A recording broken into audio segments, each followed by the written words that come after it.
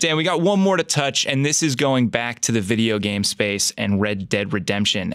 This is, I think, really kind of like the Chinese democracy of video games. It was this long-awaited, a lot of hype built up around it. Except it's a hit. That's true. Yeah, I think it is hard to argue that this is a wildly successful game. For the unfamiliar, Red Dead is from a video game company, Take-Two, in collaboration with Rockstar, one of their subsidiaries. And this was released in late October, a little bit before the holiday season. But we got a glimpse of some of the success that it had already in some conference call conversations with management. And I'm just going to drop a couple quotes here. One of them from the most recent call: the title has set numerous records, including achieving the biggest opening weekend in the history of entertainment, with over 700 million in retail sell-through during the first 3 days. Red Dead Redemption 2 sold more in units in its first 8 days than the original blockbuster Red Dead Redemption sold in its first 8 years. And just to kind of back that up a little bit more, as of today, the title has sold over 17 million units worldwide. This is a wildly successful game. I think given the launch time, a lot of the people that are hardcore fans and really wanted it probably already have it, but I imagine that this is something that a lot of people are still asking for the holidays. Just think about where that number would place it on movie releases. It would make it a top 5 film release this year, and it's going to well surpass that. I think what's really interesting about Red Dead Redemption, and I will be honest, I am not capable of playing games like this. I have a 14-year-old, and that's how I know these things. But we're starting to see this new genre of games where the game comes out and then it continues to develop. What's been very interesting about the Red Dead sort of launch cycle is there's actually been some pushback from the hardcores on the gameplay, on the sort of money earning system in the game. And they've actually made some changes to so these games are kind of fluid now, where they have a 2 or 3 year lifespan. We know there's paid downloadable content. You can buy deluxe editions where you get all of that for a year and things like that. But they're actually making some core changes to the gameplay based on some of the early feedback.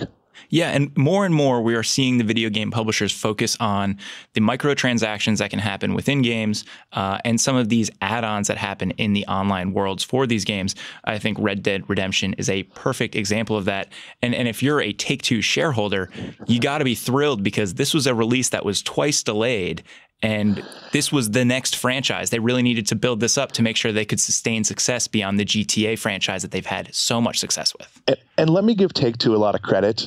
So one of the complaints about these microtransactions, and it was a huge complaint with another sort of stumbled big release when EA put out Battlefront 2, the Star Wars tie-in game, is hardcore players want to be rewarded for playing. So if you can pay extra money and get a funny hat that doesn't change the gameplay but maybe makes you cooler, hardcore players are okay with that. But they don't want someone like me, who's not a hardcore player, who has, is adult and has maybe more money than they do, to be able to spend $40 and all of a sudden have a character that's better than the one they've put 10,000 hours into. So as much as there have been complaints with the monetary system, they are keeping it in favor of people who put in the time. And that's kind of the core audience for Take-Two and Red Dead Redemption. Yeah, and it's clear the reception has been so strong, and this is really the game that Take-Two needed. You look at their financials.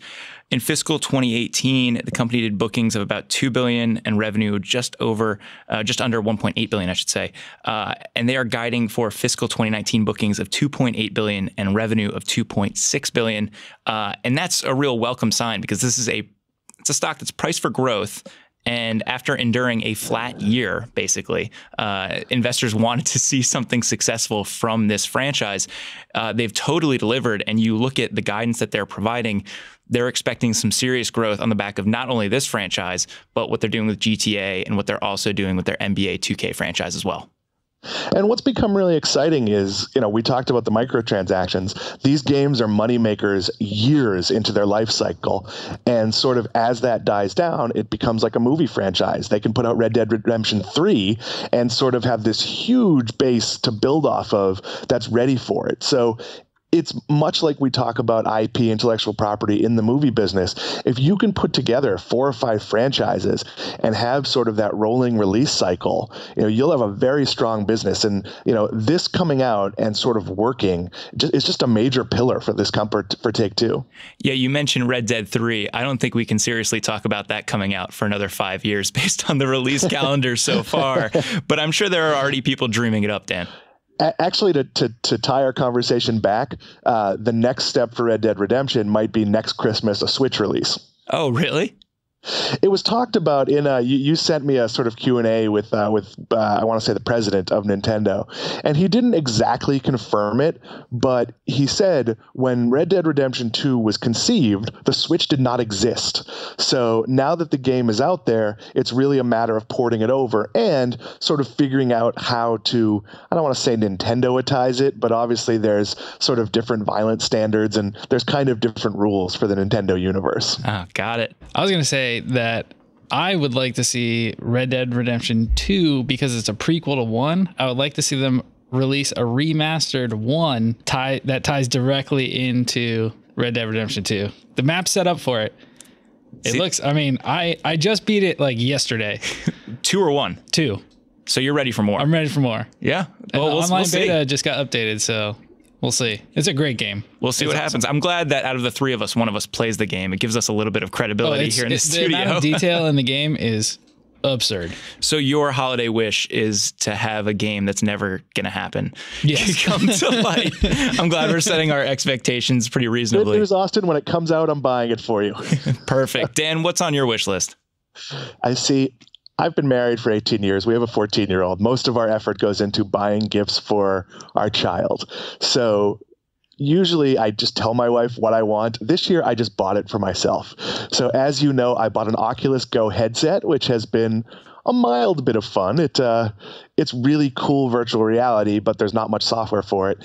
And I bought myself an Nespresso coffee maker. So nice. So the house is full of gadgets, and the Nespresso makes a very strong cup of coffee, and I like it a lot more than the Keurig, which we've talked about on many an industry focus. So you'll be hopped up on caffeine and playing virtual reality video games during the holidays. And all the games are the same. It's like you jump out a plane and control your descent using your head. Like, it's very much, we're in the early stages of content. There is no Red Dead Redemption equivalent or something that you would go, oh, wow, I really want to sit with this headset, but it is still sort of cool. Maybe we'll get there someday. Thanks for hopping on, Dan. Well, Dylan, what do you want? Thank you. Still time to buy you a gift. I appreciate you asking. I've requested a bike rack, something I can put on the back of my bike so I can get some bags on the back and do some longer rides and kind of get out into the city and have some fun. So that's really, I could try to keep it simple. I also just buy stuff for myself. So I make it kind of hard for people giving me gifts, but that is first and foremost on my list. A lot of gear type stuff, that kind of thing.